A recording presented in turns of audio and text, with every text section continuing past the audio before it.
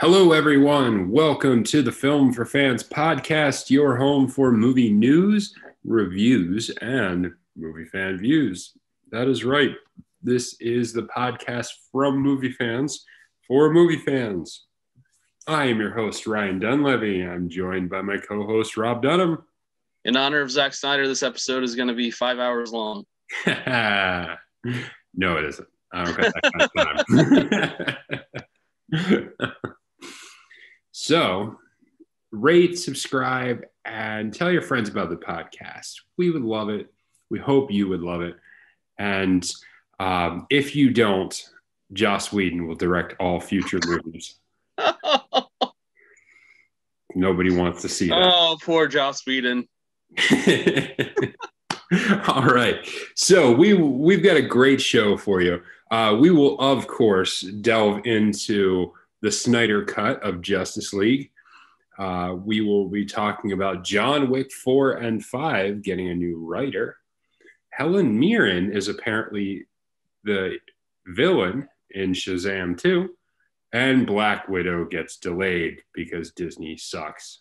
And they lie. They are lying liars who tell lies. Yes, they are.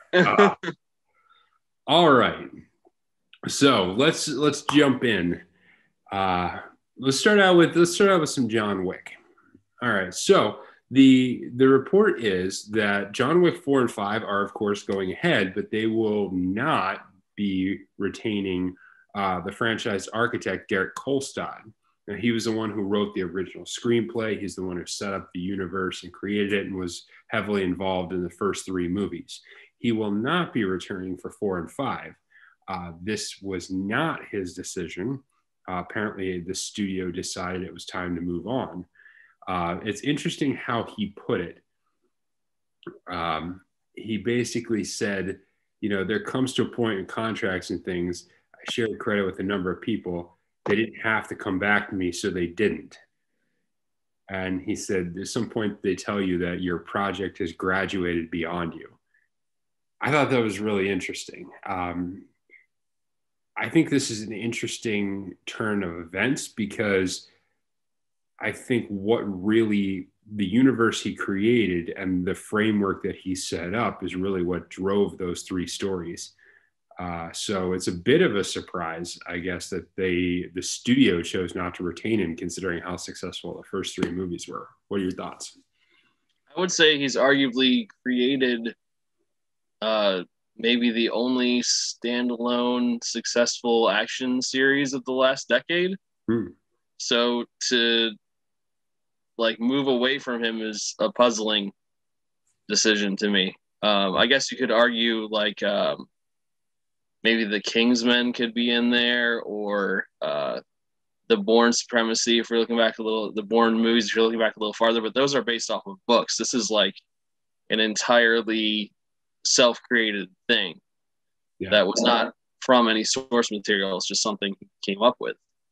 The level of detail in the world, when you look at the three movies as a whole, is pretty impressive. And Keanu Reeves is definitely the right person for that character. There's no doubt about that in my mind. Yeah. So the question is, if someone else is coming in and writing for these next two movies, are they going to be able to keep the same atmosphere and the same vibes going that are present in the first three? Because although each of the three is different from each other, they have that same feel, that same world, everything centered around the hotel and the exchange and everything. It all feels very connected. So whoever does come in has a tall task ahead of them to keep that energy going, in my opinion. Yeah, I agree. And I think they're keeping some of the other people, like the director and some of the other writers. But it is surprising with that level of success that the studio would tell the creator, we don't need you anymore. And I thought he had an interesting perspective because he said, it's something that you look at and you could be hurt. And, if I would say it was 20 years ago, I would have been hurt. But seeing what the industry is and how things go, I just believe that you bless everything and hope it all the best. And I think I mean, that's a really big attitude. That sounds like someone who has been hurt before by things and has decided to use that experience to be more mature and to take a higher ground when something like this happens. Yeah. Yeah. It's really easy to be bitter over something like that, but it seems like he's not. So good for Derek Kolstad, and hopefully we'll see more of him in the future and when he comes up with some more good ideas. All right. So our second story is an interesting one. Shazaam 2 is in the works, and apparently the villain will be Helen Mirren, which is an interesting choice. They don't yet know exactly what role Helen Mirren will play, but the idea of a Shazaam movie with Helen Mirren as the bad guy is intriguing, I would say. She is obviously a very, very talented actress. But I think in order to pull this off and this to be something worthwhile, I think they're really going to have to do a good job on the script with this one, because I don't immediately see how this would work out super well and be super engaging. But I think that has potential. Well, I think if you look at the first Shazaam and the character of Shazaam that he gets his powers from is like an old wizened dude. So I definitely think there's a space in there for there to be kind of maybe an archetypal villain opposite that, or something along that line, that is someone who is well-traveled and has been through a lot of this universe and has a lot of knowledge and wisdom, and maybe more of a mental kind of villain than like a physically active villain. And I think Helen Mirren would be fantastic for that kind of role. It's because, like you said, she's a talented actress. She's definitely got, the chops and the resume to be able to do anything she wants to, probably. It's hard to argue that it's a bad casting choice whenever Helen Mirren's name is involved. Yeah. And she has such a clout at this point that she would not sign on to a project that she didn't think had a good direction to it. So I think that bodes something well for it. And she does have an edge to her. Like, there's definitely an edge to her, an attitude about her that can definitely work from the villain side of it. So it will be intriguing to see. I mean, I thought the first Shazaam movie was surprisingly good. It was heartfelt. It was engaging.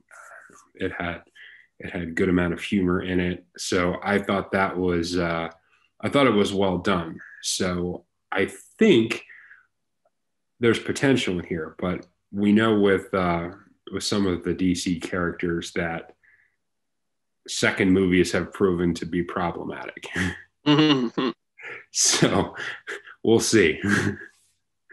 We'll see how it goes. But yeah, so we'll keep in track of this as Shazaam: Fury of the Gods continues to get underway. Look forward to that coming out.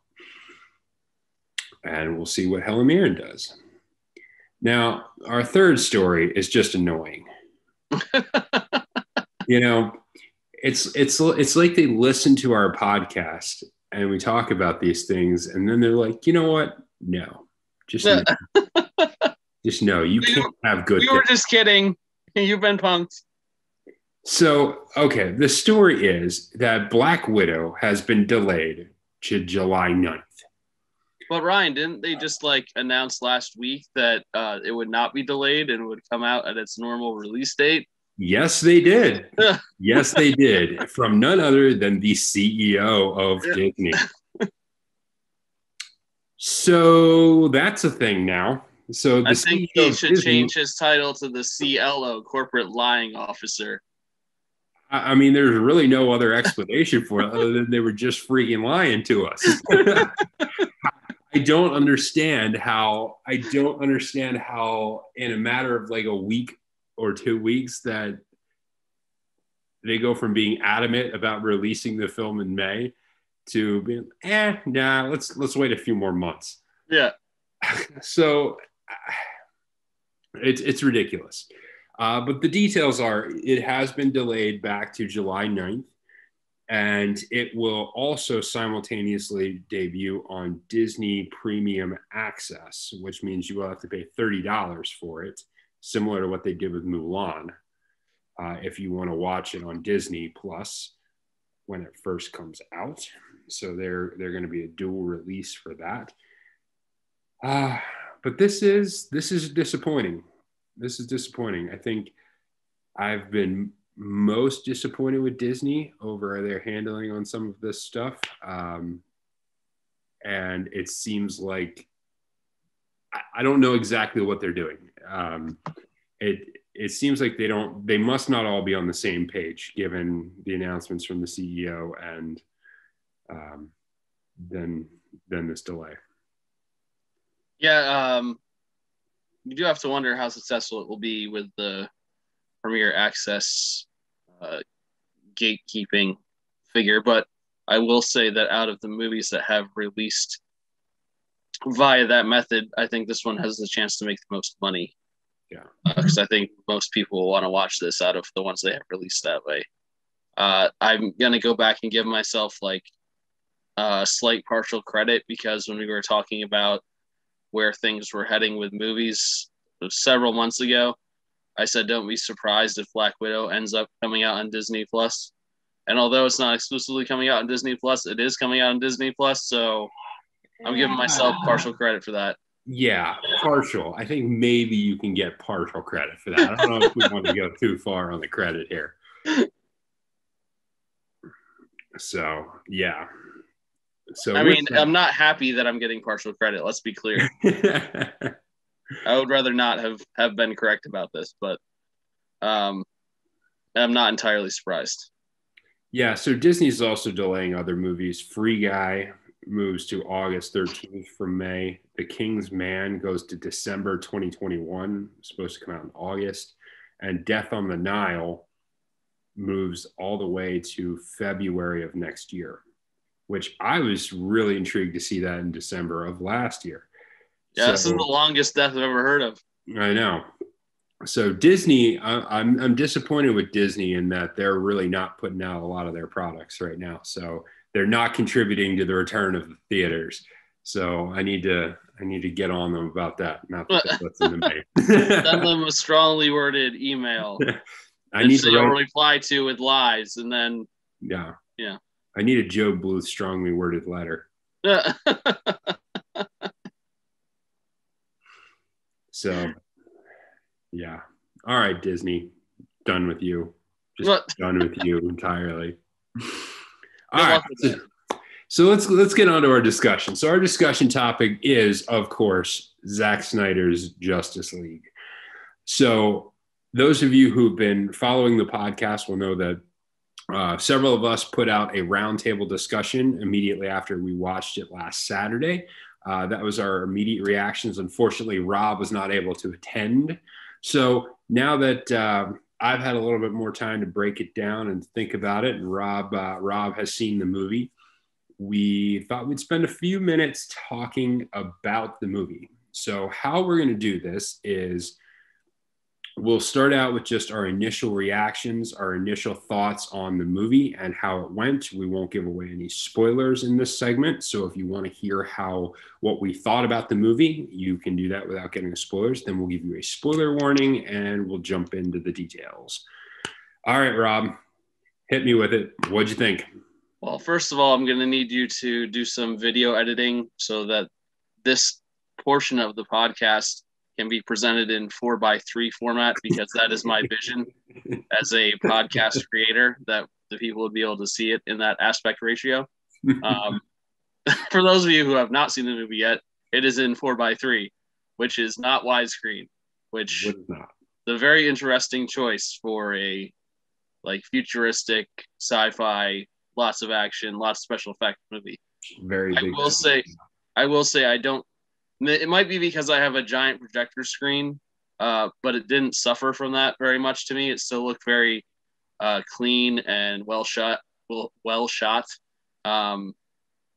I'm not sure what we would have missed or what we gained by changing the aspect ratio, but apparently that was Zack Snyder's vision for this. I would say my broad general thoughts after seeing it, I have to put my hands up and say that I was probably wrong about my feelings towards this movie before it came out, because I was very, very skeptical. And although it's not a perfect movie by any stretch, I think it is a far superior movie to the version of the Justice League that was released in the theater. And I can see why some people who were involved in the movie were disappointed with what happened to their characters and to the movie in general. Because I was talking to Ryan earlier, and I said this is like an entirely different movie. It's almost mind blowing how different this is from the version they released in the theater. I would argue that it's in the top 5 of movies that have come out under the DC name. You could argue where it belongs in there, but I think that it's pretty high up there. And that's my general broad thoughts. So we'll get some more specific things in a bit. But I actually haven't had a chance to talk to you about this. So what did you think?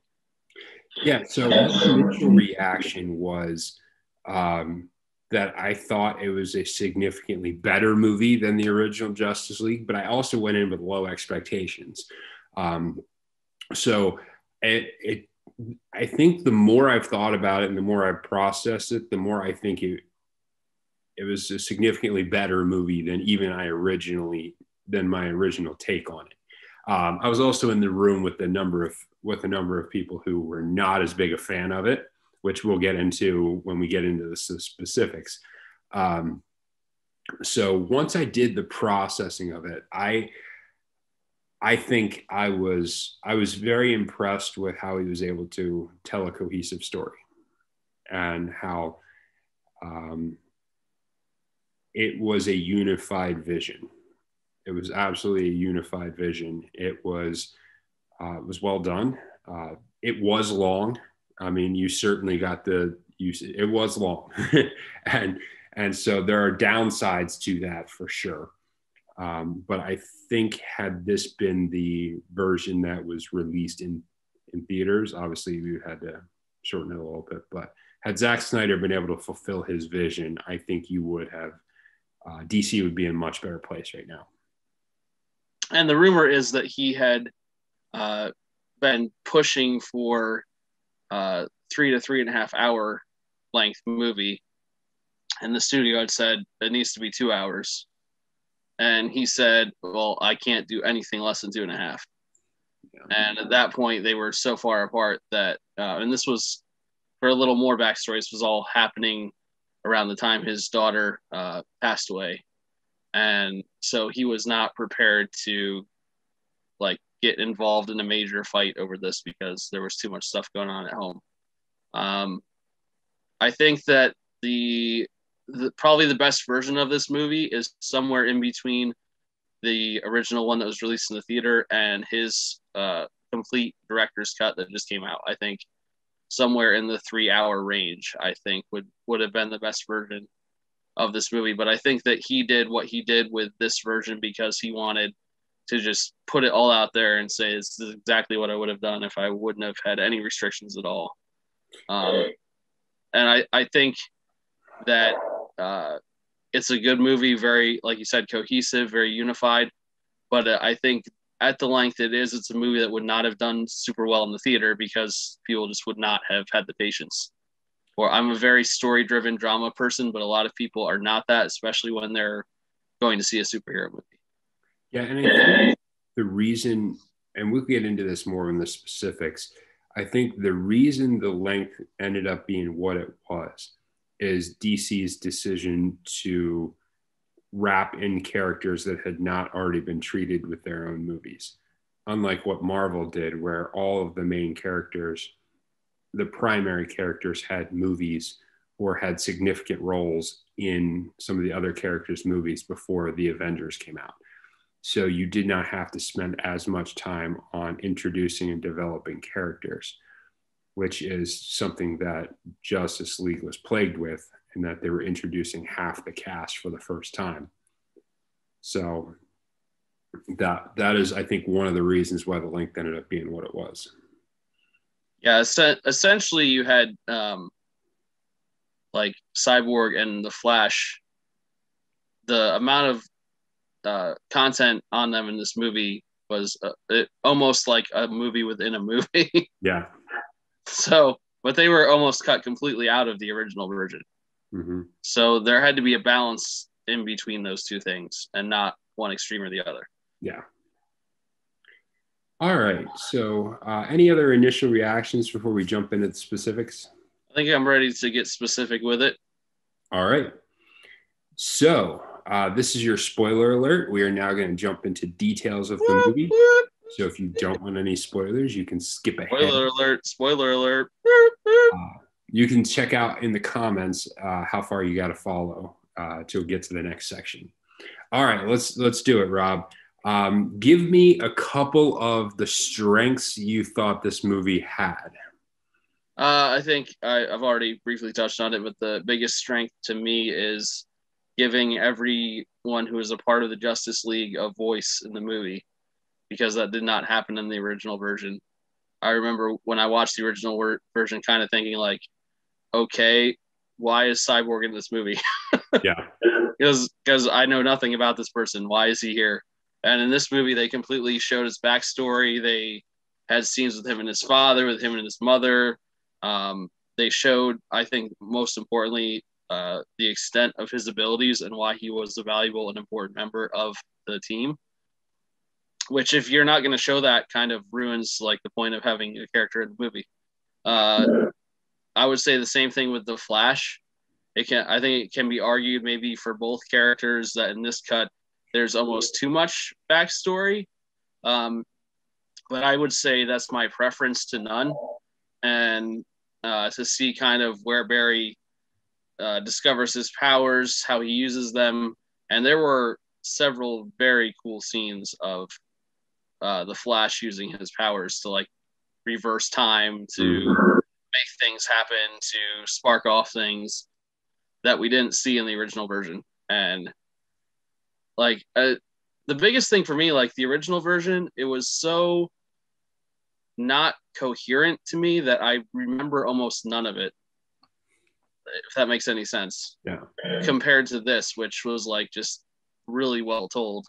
Another thing that I would say, and I saw the first couple parts, and I thought it's after the first couple parts was, like you said, the storyline makes sense. It flows together.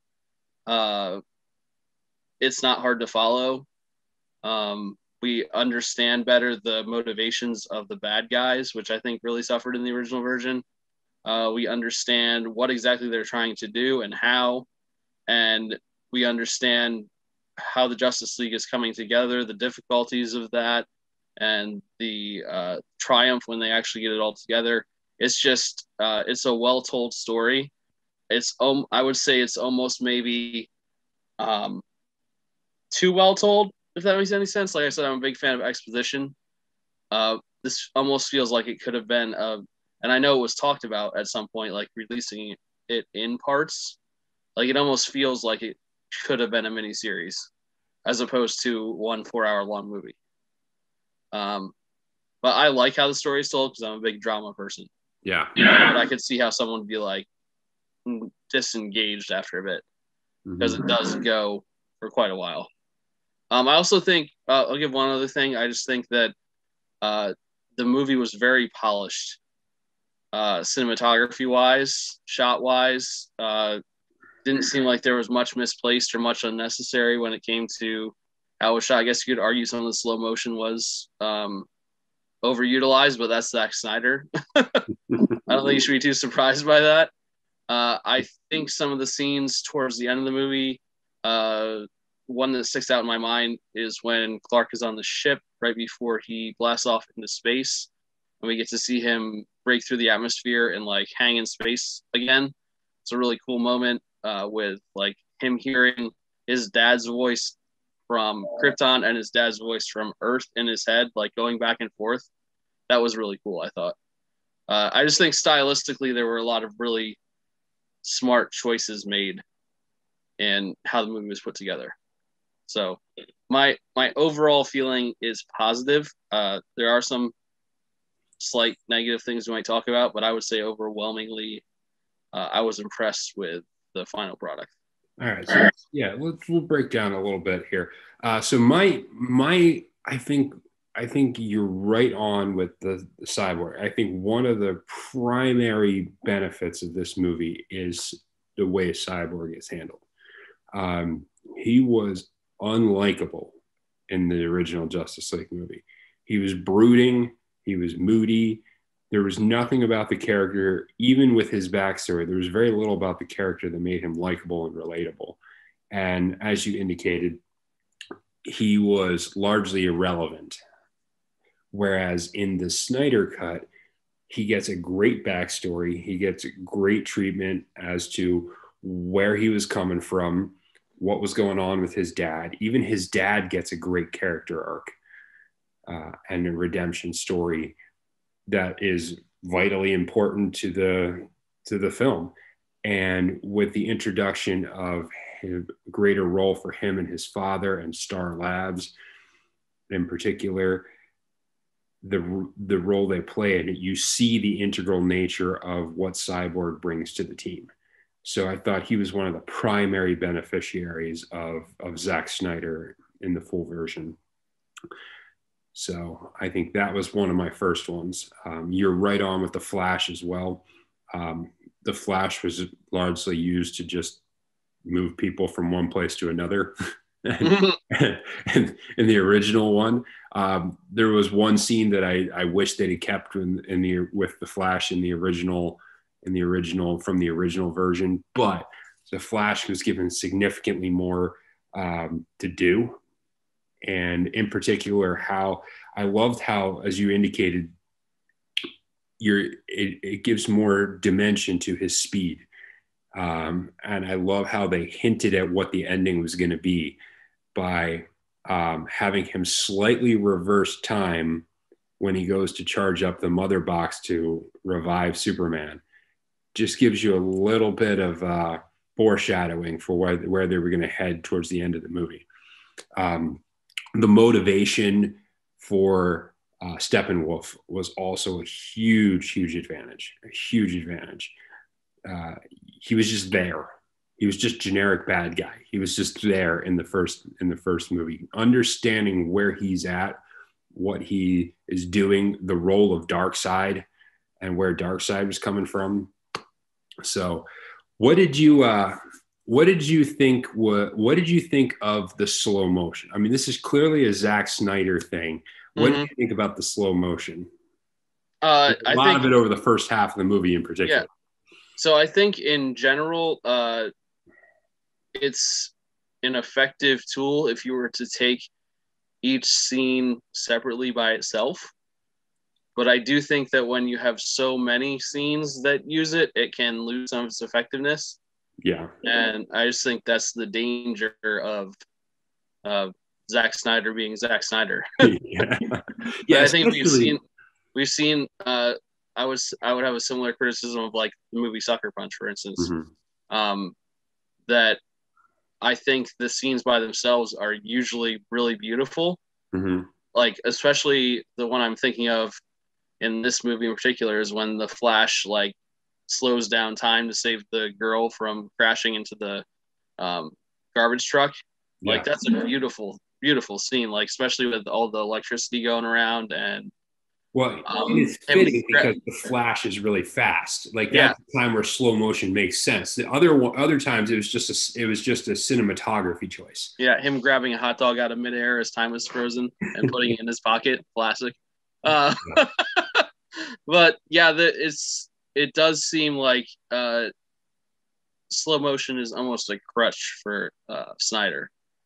I'm not sure why it's his like thing, but well, I think it's especially apparent because so much of the first half, the first 2 hours, is background, backstory, introduction to characters. And he was very heavy on the slow motion. And no, so it was almost predictable. It'd be like, cut to the character, cut to the slow motion backstory, cut back to the character, cut to the slow motion backstory. So it was to the point where it was a little bit to the point where it stopped being like, hey, this is a cool scene, and it started being noticeable. Oh, he's using slow motion again. So, I mean, because there are some points in the movie that it's really cool, like when Superman is fighting against Steppenwolf and flies towards him and then slowly turns to avoid him. I thought that was really, like, that was a cool shot. And the other one that I think was hyper effective was when the Flash was going Flash speed and trying to go help with, as they were fighting against Superman, who wasn't quite sure who he was yet. And Superman turned and looked at him because that's not allowed. And his eyes, when he sees that Superman is turning and looking at him, it's like, no, that doesn't happen. What's going on? But there are other scenes where it's just not necessary in the same way. Mm-hmm. Yeah, and I think one of the things that this movie had that I think really helped it was with the length of it was the role of Superman becomes more important.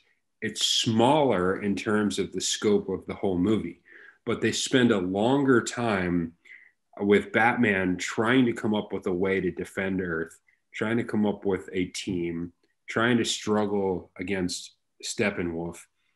And there's more of a sense of desperation of we're trying on our own and it just won't work. And so the arrival of Superman means more because there was more of the movie at which they were setting up that it's not going to work without Superman.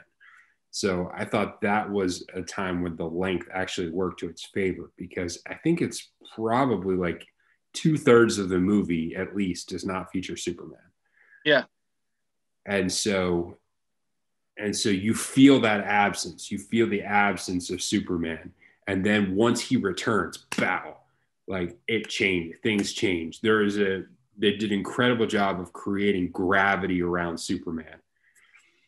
Yeah, it was very effective in that as they're talking about what the Mother Box can do, and the Flash, Barry Allen says, I'm not going to say it, but I think we're all thinking it. And then Cyborg just like hologram transmits Superman onto the top of the Mother Box. Like, yeah, that's what we're all thinking. You made a really good point there about the gravity of Superman. I think that can be applied to pretty much every character in this movie, which it's funny because watching Wonder Woman in this movie makes me actually dislike Wonder Woman 1984 even more. Because in this movie, she's like effective. She is a fighting machine. She, the parts where she's talking, not so great sometimes, because I just don't think she's a great actor personally. But her character felt more like an actual, like, effective weapon in this movie than she does at any point in 84. Mm-hmm. There is though that relatively unnecessary scene where at the beginning, where instead of just grabbing the guy's gun, she just decides to knock out half a building. Yeah, Rid of him. That was kind of funny. You're just like, the whole time I'm sitting there, it's like, grab the gun, and no, she's just boom, the whole building blows out. Okay, I guess we're going that route. Another funny thing is that so we watch things with subtitles often because of kids being asleep and not wanting to turn the sound all the way up and wake them up. But there are so many different scenes in this movie with Diana and the Amazons where up in the subtitles, like when music plays sometimes, it'll say like what kind of music it is. And there are multiple times in this movie where it just comes up with ancient lamentation music.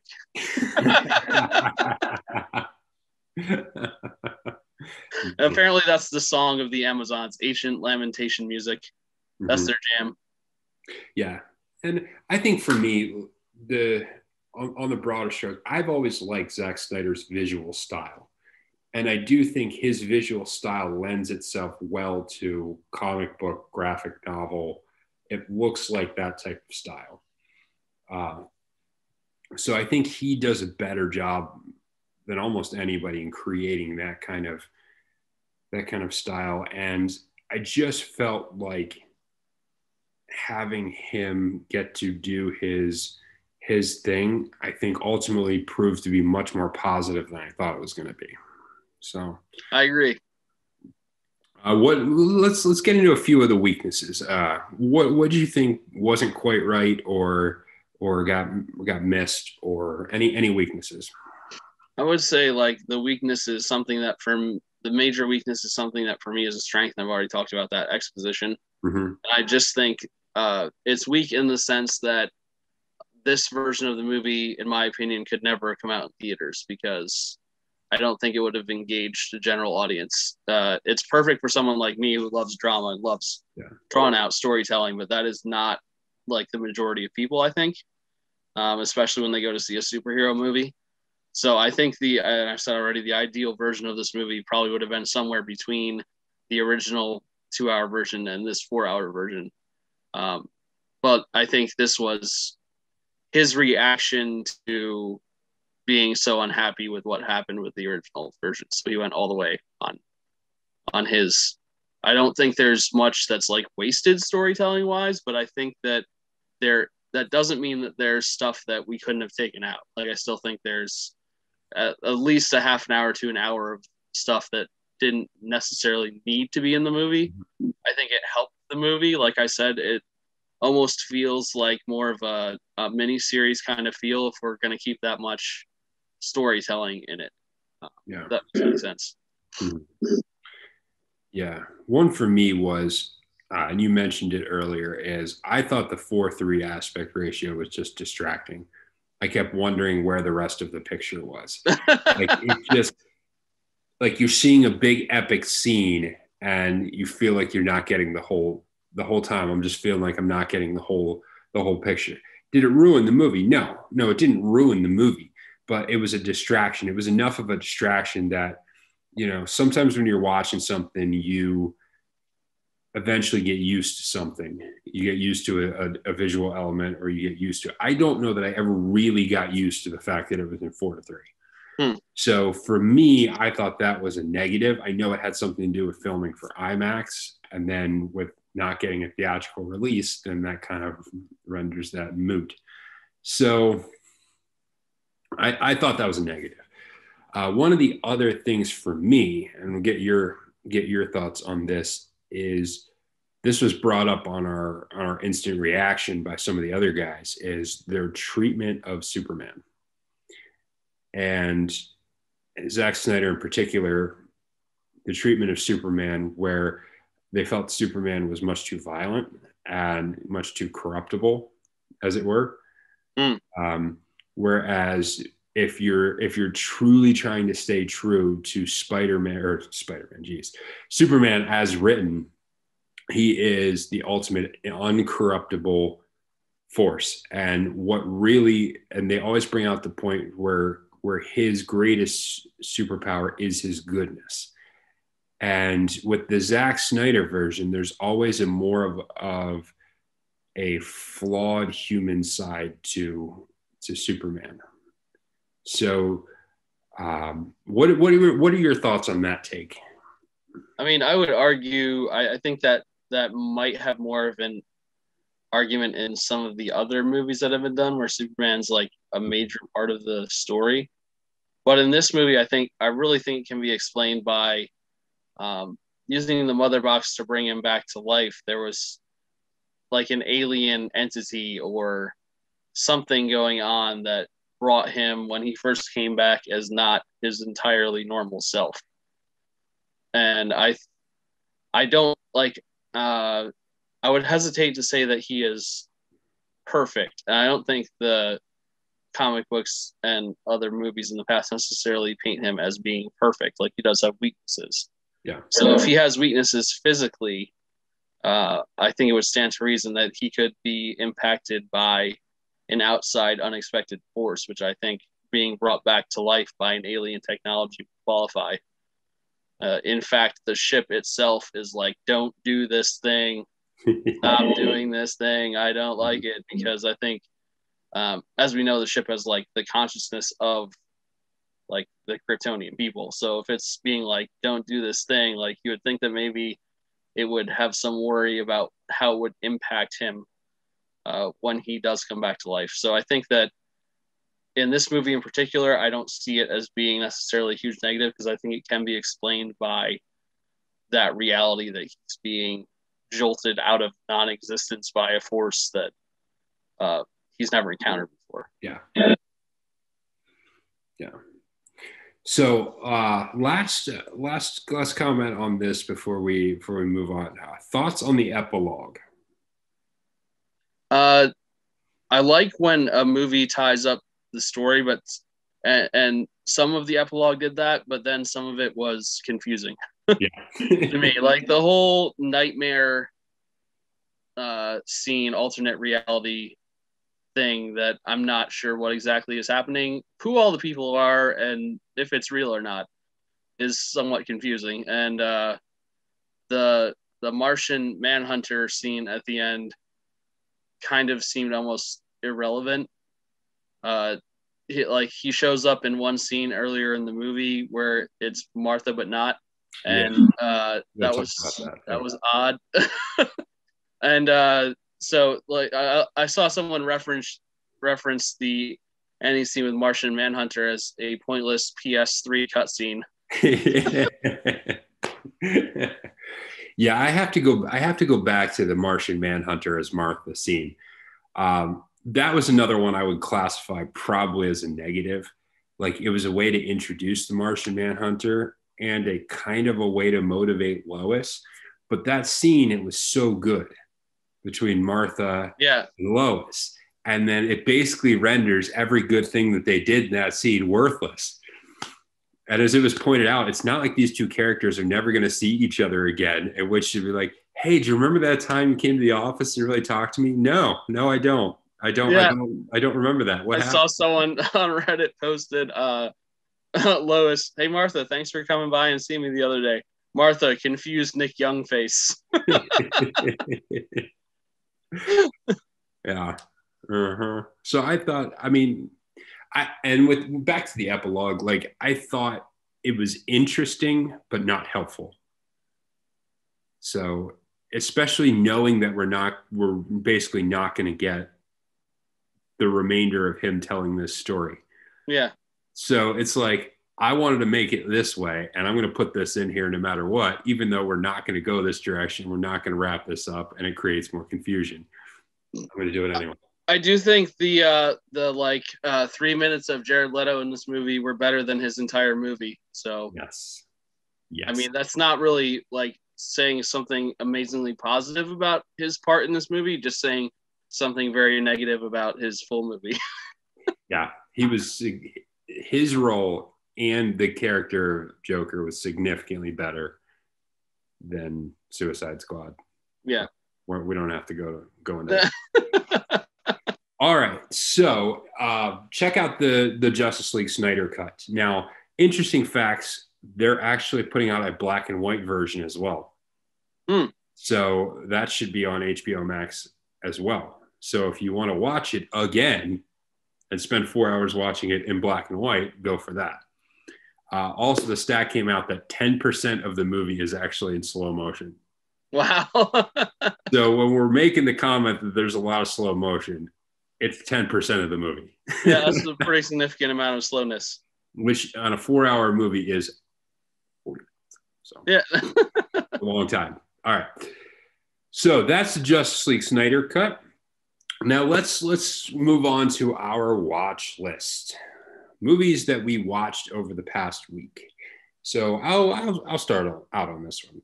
So I am continuing my tour through 90s cinema.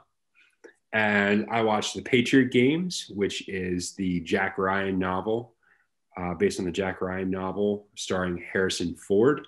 Came out in 1992. Young Sean Bean plays the primary adversary. And in this case, the Jack Ryan character is in London and manages to foil an assassination attempt on a member of the royal family. And this IRA member who was attempting this assassination gets a personal vendetta and spends the rest of the movie trying to kill Jack Ryan. Really good. The original trilogy of Jack Ryan movies, Hunt for Red October, Patriot Games, and Clear and Present Danger, were all very, very good movies, very reminiscent of the best of 90s action. So watch that one. As I recommended to everyone last week, I watched The Air Up There with Kevin Bacon. Thank you, Rob, for finding that on Hoopla. That was a good find. I keep forgetting to check Hoopla half the time for movies when I'm looking for them. I keep forgetting I have that out. So Air Up There, good movie. It's been a long time since I watched it. Kevin Bacon, of course, is Kevin Bacon, and it's hard for Kevin Bacon not to be Kevin Bacon, but he plays a good role. And I was wondering if I was going to get Kenya flashbacks because he goes to Kenya, and I was in Kenya a couple years ago for a few weeks. But he is way out in the bush hanging out with tribesmen, and I spent most of my time in a couple of different urban areas in the cities in Kenya. So it really wasn't a Kenya flashback for me. But good movie. It's a good movie. And I watched The Mighty Ducks. Fantastic kid movie. One of the best kids movies. And we've talked about this for a while. They just don't make movies like this anymore. This is not just, hey, here's a cheap storyline for kids. This is a legitimately good movie that they actually put some time, effort, and energy into. That it comes with a good story. It builds great character development. It's fun and entertaining. It has themes for adults and themes for kids. So more movies like The Mighty Ducks, please. Agreed. What you got, Rob? Well, I watched Zack Snyder's The Justice League. Yes, you did. But I also watched, I really actually only have like one other movie that I watched this week because of my ridiculous schedule right now. But I watched Breakfast at Tiffany's, which I had never watched before. Okay. So that was quite an interesting experience. My wife is just watching the Audrey Hepburn documentary upstairs while we're recording this. Oh, look at that. Synchronicity. I'm a big fan of Audrey Hepburn. My wife knows that too, so I'm not revealing any secrets here. But I just think, like, when I think of classy actress with, like, style and grace, Audrey Hepburn is, like, right up top of my list. Roman Holiday is a movie I really, really love that she's in. And so this movie is interesting because she's playing more of a flawed character who isn't settled in life and is trying to figure out how exactly to, navigate the world. Doesn't want to become attached to anybody, is afraid of commitment, and she plays the character incredibly well, in my opinion. What's really interesting, have you seen this movie? Parts of it. I don't know if I've seen the whole thing. Her Asian landlord is played by Mickey Rooney. And so Mickey Rooney has, like, I'm pretty sure he has makeup on to look more tan, has giant false teeth in his mouth, and talks in, like, a horrendously caricatured Asian accent. And all I could think of every time he was in, like, this movie would never see the light of day today because this is incredibly racist. Like, to the point where, like, the character he's playing lays on the ground and has, like, a paper lantern laying over his bed, and every time he gets up, he hits his head on it, like, ha ha ha, look at the dumb Asian guy. And it's just, like, it's so so unnecessary, but so of the time, I guess. But watching it now, it feels, like, really uncomfortable. Cringeworthy. It's like, we don't treat people like that anymore. Well, try not to, at least when it comes to media. But Audrey Hepburn in this movie is great. The script is great. Someone struggling with actually committing to something and going for it is, I think, a theme that we still see in movies now. We'll probably see for all time. So it's really a timeless kind of movie. And the movie itself and her character Holly Golightly are, like, really embedded in the culture now. If you follow movies, if you know anything about movies, you've heard those things before. And I think there's a reason that it's so well received. I don't think it's like the best movie I've ever seen or even like phenomenal, but it was very good. So if you have never seen Breakfast at Tiffany's, I would recommend it. Just be warned about the crazy white guy playing an Asian in incredibly racist fashion. Yeah. So yeah, I eventually I will have to watch the whole thing because my wife will make me. But I did watch Roman Holiday with her last year, I think, and maybe one other one or something around. But she is who you think of when you think of classic cinema. Yeah, she is one of the people you think of. She's one of those archetypes of like the grace and beauty of cinema. So yeah, I'd say like Audrey Hepburn, Grace Kelly, Rita Hayworth, these kind of people are who you associate with that. Yeah. Good. Okay. So, like we did on last week's podcast, we are going to have a theme for our recommendations for this week. So, with Major League Baseball opening day coming up on April 1st, we thought we would talk about our favorite baseball movies. And so I'll let Rob start on this one. So we're going to recommend to you baseball movies that you need to check out. Watch them before opening day. Get yourself in the mood for the upcoming baseball season. So I would say my favorite baseball movie of all time is The Natural, starring Robert Redford. I think that it's an incredibly moving story about a guy who has lost his way. Life has not turned out the way that he hoped it would. And it's a look back at his life to that point, but also looking at his desires, hopes, dreams to be able to overcome that and to start over. And the music in the scene where he hits home run and knocks out the light is something that's played in baseball stadiums all over the country. Like probably every game you're going to hear it at least once, especially when the team is down and needs a rally or there's a big moment coming up in the game. It's just classic. Robert Redford is fantastic in this movie, carries it, strikes out Babe Ruth. I mean, what more can you ask from somebody? I think I watched the movie about 1 billion times when I was a kid because it's one of my dad's favorite baseball movies. But it's my favorite all-time baseball movie, The Natural. Nice. Yeah, I need to watch it again. It's been too long.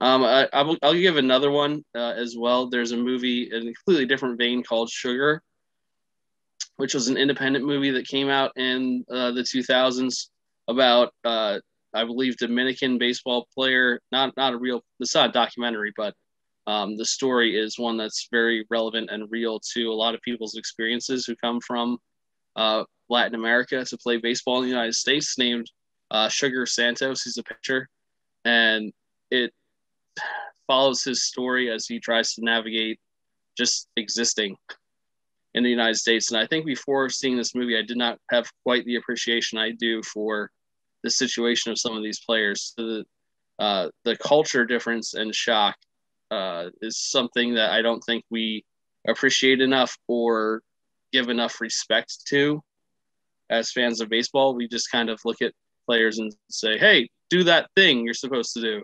And we don't really think about the fact they're actual functioning human beings with lives. One scene in particular that really stuck out to me was he and his teammates all go out to eat food, and he eats like the same thing for a month straight because it's the only thing he knows how to say on the menu. And like, we don't think about things like that, but for someone who's coming to the country who does not know the language, I'm that kind of thing must be intimidating and scary, and something that they probably just want to play baseball. And not to get too deep into the weeds or make excuses for people, but it is a reality that some of the issues that were had by players with steroid testing and things along that line, players from Latin America were being tested positive at a exorbitant percentage, and some of the argument for that could be that they didn't understand everything. And, whether or not that's someone's responsibility to make sure that they're aware. This movie really shines light on the fact that it's not just as simple as, well, you should know, because they just don't know. And so I would recommend watching it. It's called Sugar. It feels very much like you're watching someone's real life, and it's heartbreaking at times, but also very encouraging at times, and feels very real, especially how the story plays out and how it ends. Like, a lot of these people who come over to play baseball do not end up playing Major League Baseball. So what happens to all these people? Where do they go? What do they end up doing? And it really shines light on all that. Yeah. So I had a hard time narrowing my list down because there are so many good baseball movies. There are just so many. Some ones I left off the list. I left off Field of Dreams because we've actually talked about that quite a bit on the podcast.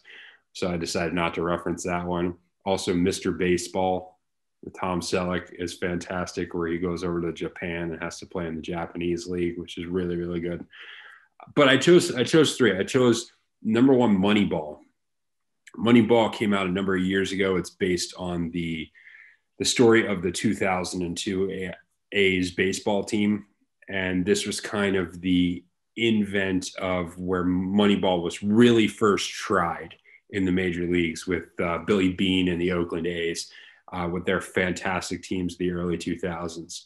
And it is a fantastic story. It's really, really compelling. It talks about how they were basically doing something that baseball frowned upon, using the statistics in a different way, and trying to find all of these players that might be overlooked because the team had no money and they had such a small budget. But the original book is actually it doesn't tell the story in a way that would translate well to movie. It tells a lot about the nitty-gritty details. And so the screenplay that they wrote with Aaron Sorkin did a phenomenal job of creating an actual story around what happened. And Brad Pitt is fantastic as Billy Beane, and even Jonah Hill does a great job as an amalgam character. His character was not actually Peter Brand, is a combination of characters who were working under Billy Beane at the time. So that's one thing to take into account. But the two of those and the relationship and the dynamic they have, I think one of my favorite scenes is when he walks into the room with the scouts and he starts throwing out at names, and they're all groaning, no, we can't do this. And he just keeps pointing at Jonah Hill, and it's like, what happens? He gets on base. He gets on base. And so it was really cool because that team was really, really good. And what they did ultimately did change baseball. So it's definitely worth seeing. The second one I chose was Little Big League. This is one of the great kids movies of the 90s. And this stars a kid whose grandfather owns the Minnesota Twins. And this kid loves baseball and knows baseball inside and out. So his grandfather, when he dies, leaves this kid the baseball team. And he gets so fed up over what's going on with the managing that he actually decides to manage the team himself. And so this kid ends up managing the Minnesota Twins. And I love this movie growing up because there's something about the thought process of being a kid managing a Major League Baseball team and getting to do all the fun, cool things that you would get to do in that position. But there's good characters in the story. It's fun. It's interesting. And it was just a great movie to watch as a kid. And it shows you what happens when you let the power get too much to your head. Plus you got some good cameos from people like Randy Johnson and Chris Berman and Ken Griffey Jr. Have you seen this one? Mm-hmm. A long time ago, though. Yeah. So this was one I loved watching as a kid. Yeah, it's right up there with like Rookie of the Year and a couple other movies for that 90s kid baseball experience. Yeah. And the last one I chose was a little different. It was For Love of the Game. This is one of the 900 Kevin Costner baseball movies. But this is probably his least well-known one. And because it's more of a romantic drama played out on baseball. So it stars Kevin Costner as a pitcher pitching in his final game of his major league career. And he's in the middle of throwing this phenomenal game. And they keep cutting back and forth to his entire journey throughout his major league career. And in particular, his journey with this woman that he falls in love with. So it's the story of their relationship told as flashbacks while he's throwing his final game, the final game of his career as a pitcher. And so I think it's an interesting, well-crafted story. It's one that you can watch with your spouse because there's a tremendous amount of relational content in there. So it's not just simply a sports movie, but it features Kevin Costner's typical love of baseball that shines through. So I would recommend that one as well. Yeah, there's so many other good ones that we didn't even mention, like The Rookie, The Sandlot, Major League 1 and 2, but not 3. The whole one. There's so many good baseball movies that have come out. Yeah. So grab a few baseball movies, watch them, and look forward to the upcoming baseball season. Rob, you got anything else? Does Signs qualify as a baseball movie? Ooh, that's borderline right there. Swing away, Merrill. Swing away. I'm going to go no on that one. That's what my vote is going to be. It's not a baseball movie, but baseball literally saves the earth. So, I don't know. Yeah. All right. Well, that is the show. Thank you for tuning into Film for Fans. Make sure you check out our website, filmforfans.com, and subscribe to our YouTube channel so that you can watch us in person as we talk about these things. You can see all my baseball hats as we talk about baseball movies. Yes. You get to see all of Rob's interesting outfits. Who doesn't want to see that? Who doesn't want to see that? All right. Well, until next time, enjoy the movies.